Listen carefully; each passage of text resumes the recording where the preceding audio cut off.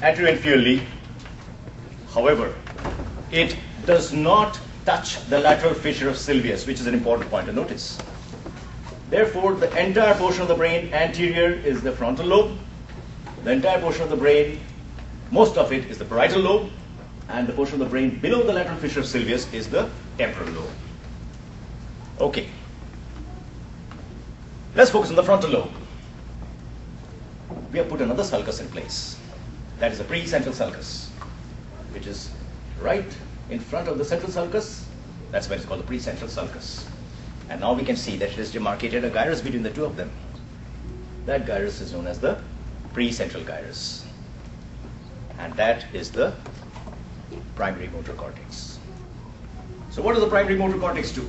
The primary motor cortex is responsible for execution of fine motor action of the opposite side of the body. Suppose this area gets destroyed and the person has, what will be the manifestation? The person will have opposite side, face and arm, hemiparalysis. Can I ask Mike Swikehardt here to give us a quick demonstration of how a person will present with? Can you please come over here and show us left side? He will present with a manifestation on the right side, face and arm predominantly. So you can see that his right side of his face is drooping and his arm is paralyzed. So this is the manifestation that you will see if there is a lesion of the left primary motor cortex. Thank you very much, Mike. So that is one important functional area. This is Broadband area 4, as you can see there. Just to prevent the whole picture from getting too cluttered, I have not written the full names, I've just put the Broadband areas. Let's take another area. You can see that this is another shaded area which is just anterior to the primary motor cortex. It is wider above and narrower below. This is the premotor cortex, or the secondary motor cortex. The premotor cortex is meant for planning, designing, and programming of the motor actions. The premotor cortex sends its command to the primary motor cortex. Let's take another sulci and gyri. Here we can see that there is a sulcus here and another sulcus here. The upper one is called the superior frontal sulcus, and the lower one is called the inferior frontal sulcus. And thereby we have demarcated the rest of the frontal lobe into a superior frontal gyrus, a middle frontal gyrus, and an inferior frontal gyrus. With this in place, let's put the next functional area. What do we see here? We see this is called the frontal eye field. The location of the frontal eye field is in the middle frontal gyrus. What is the function of this frontal eye field? The frontal eye field is concerned with conjugate deviation of both the eyes to the opposite side. Therefore, if there is a destructive lesion of this frontal eye field, as for example happens in a stroke, the patient's both eyes will be fixedly deviated to the same side. May I ask Kathrin here to demonstrate to us a patient with a destructive lesion of the left frontal eye field?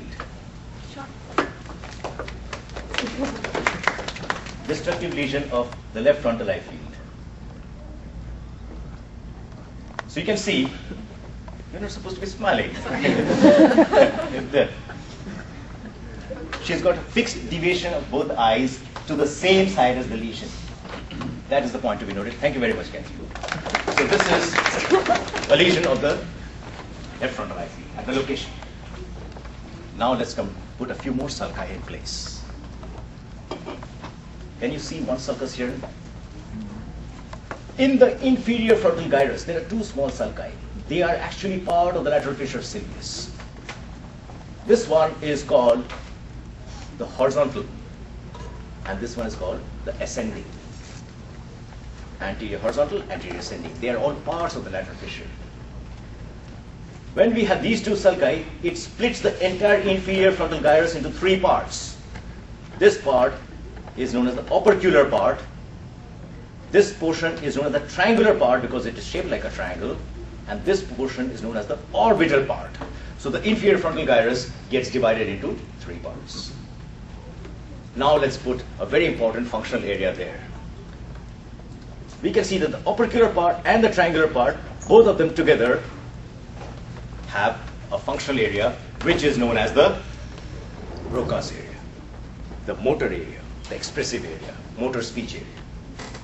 And if we have a lesion of this Broca's area is present only on the dominant hemisphere.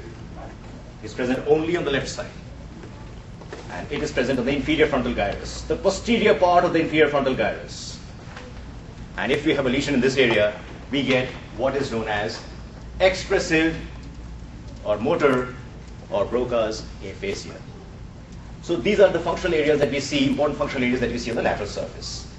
And the remaining part of the lateral surface is all dorsolateral PFC, prefrontal cortex. We shall not elaborate on the details of it, but do know that the PFC occupies 1/4 of the whole brain. It is the highest area of intellectual pursuit. Now that we've seen these functional areas on the lateral surface, now let's turn over to the medial surface, and we will see that many of these functional areas also extend onto the medial surface in the frontal lobe. So here we have a view of the medial surface of the brain. Let's put a few sulci and gyri and look at the functional areas on the medial surface. You can see on the medial surface that there is an area which we have demarcated here. This area is referred to as the paracentral lobule. And this paracentral, right in the middle of the paracentral lobule, we can see a little bit of the central sulcus. So therefore, the portion anterior to the central sulcus happens to be the motor area. So let's focus on that portion anterior to it. So this is the same continuation of the primary motor cortex with the same color coding and the same number. So this is the primary motor cortex on the paracentral lobe. But which part of the body does this cover? Control? This controls the leg and the foot area. So therefore, if there is a lesion of this area, the person will also have spastic paralysis on the opposite side, but it will predominantly involve the leg and the foot area. Let's put one more functional area in place. Just in front of the primary motor cortex, again we have the same, which is on the lateral surface, the premotor cortex, which is responsible for programming, designing, and planning of the action. There is yet one more area. This is known as the supplementary motor cortex, which has got the same function as the premotor cortex. Therefore, these two areas, number 6 here and number 6 here, these two together are considered as the motor planning cortical area. These are the ones which plan and then send their commands to the primary motor cortex for execution of actions. Let's put another sulcus in place now. We can see one sulcus going all around the corpus callosum. This is called the callosal sulcus. Let's put yet one more sulcus. We can see another sulcus which runs approximately parallel to it, but there's a distinct limb which goes up and a distinct limb which goes down. Please take a good look at that. That is called the cingulate sulcus. And thereby we have demarcated yet one more portion of the brain on the medial surface, and that portion is called the cingulate gyrus. The anterior half of the cingulate gyrus belongs to the prefrontal cortex. The posterior half of the cingulate gyrus belongs to the limbic system. And finally, this portion of the medial surface, even including the supplementary motor area, this whole thing is called the medial frontal gyrus. And apart from the supplementary motor cortex, this portion is referred to as medial PFC. And what does this do? The medial PFC, both sides, controls the urinary sphincters. And if we have a bilateral lesion of the medial PFC, the patient develops urinary incontinence and loss of bladder control.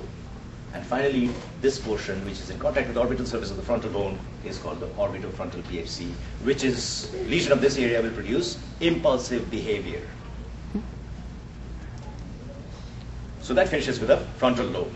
Get shut off.